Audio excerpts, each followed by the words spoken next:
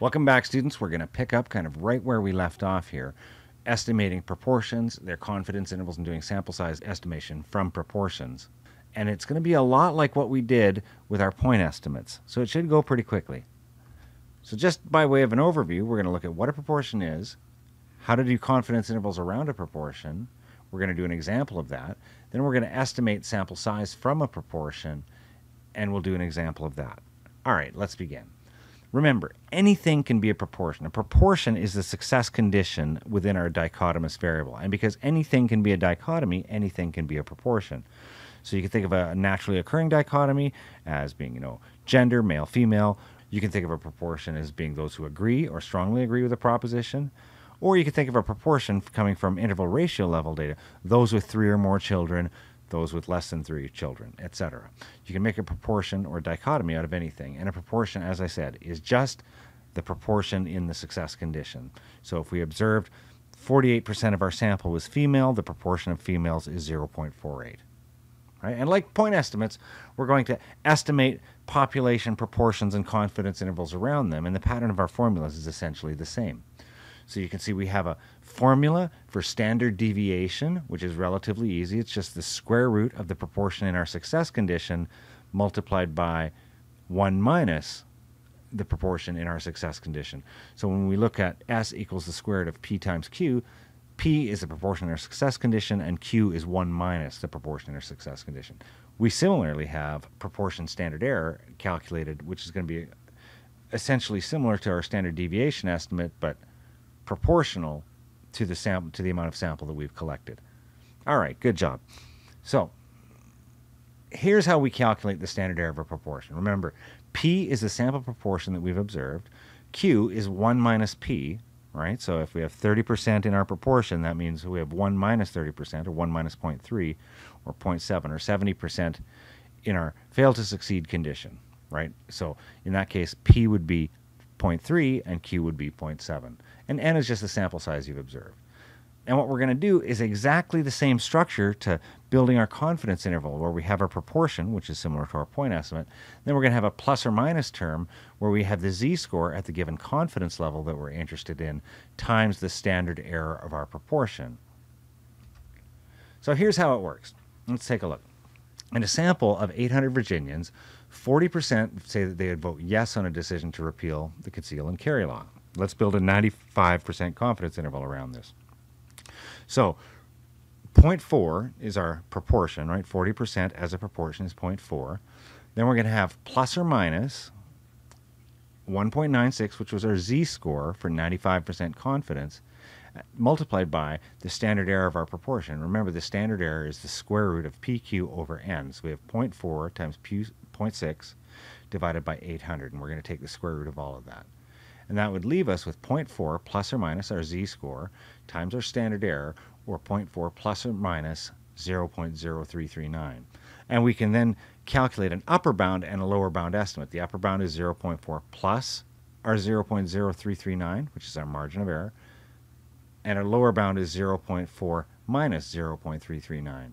And so you can see that our lower bound of 0.3661 and our upper bound of 0.4339 allows us to make a statement that we could be 95% confident that the true proportion of Virginians that would vote yes to repeal the conceal and carry law lies somewhere between 36.6 and 43.3%. So here's another way to think about it.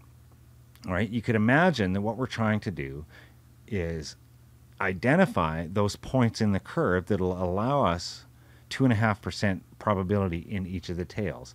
So here's an example using Obama job approval. So we have our proportion plus or minus our z-score, whatever confidence level we want, times our standard error of our estimate. And you can see I have N equals 500, 44% approve of the job Obama is doing, and we want to be 95% confident. So my proportion is 0.44 plus or minus 1.96 times our standard error. And once you do that calculation, you determine that you're 95% confident that the proportion of all Americans that approve the job Obama is doing is between 39.7% and 48.4%. Outstanding. Just remember that the margin of error term is the plus or minus term in the proportion. So margin of error is the plus or minus the z-score times the standard error. The interesting thing is, much like our point estimate formula, we can manipulate this to solve for n. So if we have a standard deviation that we're working from, in fact, and because we don't have a standard deviation proper, if we just have a proportion that we're working from, we can estimate how much sample we would need to estimate something. What's fascinating about this is you can see that the variation is maximized. You get maximum variation as the proportion that you're observing gets closer to 0.5 or 50%, or something being just as likely to be observed versus not being observed.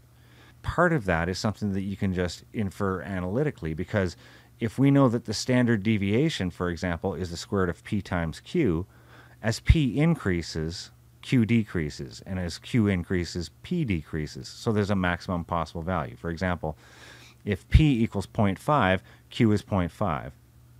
And if p is 0.75, q is 0.25. But if the reverse is also true, you can see where p is 0.2, q is 0.8, etc. I think you guys can see what I'm doing. So it creates this distributional shape. Now, what you also see in this table is that we have the 90 in the blue bars, the 95% confidence, and the 99% confidence in the red bars. And so you can see that there's a maximum amount of sample you would need to observe depending on how confident you want it to be and the underlying proportions that are present in the population. And in fact, even if we don't understand the standard deviation or the proportion that exists in the population, we know if we just guessed or took what's called an ignorance assumption, we can make a claim that we would maximize variation where a 50% probability of something happening versus not happening would be our best guess. That would just maximize variation. How much sample would you need to estimate the percentage of high school students who've ever used drugs within a plus or minus 4 percentage point margin of error with 99% confidence if, based on a previous study, you believe the percentage is around 30%? Well, we just need to populate the z-value, the p, the q, and the margin of error. And we have all of that in this paragraph. So, for example, the z-value we derive that from our confidence. We want to be 99% confident, so our z-score is 2.575. The proportion that we're trying to estimate is the 30%. 30% as a proportion is 0.3. Now that also gives us q, because we know that q is 1 minus p, and 1 minus 0.3 is 0.7. So therefore p is 0.3 and q is 0.7. Finally, we also said plus or minus 4 percentage points. That's our margin of error. When our margin of error is 4 percentage points, we're saying p is 0.04. So now we just solve the formula, and you can see that that all works out to 870.19. Again, like our sample size estimates from point estimations, with proportions, we also round up. Otherwise, we'd be sacrificing either the level of confidence that we have or the margin of error we're willing to tolerate. So we round up, in this case, 870.19 becomes 871. And finally, we could make a statement where we would need a sample of 871 high school students to estimate drug use within a 4% margin of error with 95% confidence. Fantastic. So we've looked at what proportions are, confidence intervals around proportions. We've done a couple of examples, and we've estimated sample sizes. So that kind of concludes where we are with univariate analysis. And after we take a short break with our midterm, we're going to come back and get into bivariate estimation and hypothesis testing. Great job, guys. We'll talk to you soon.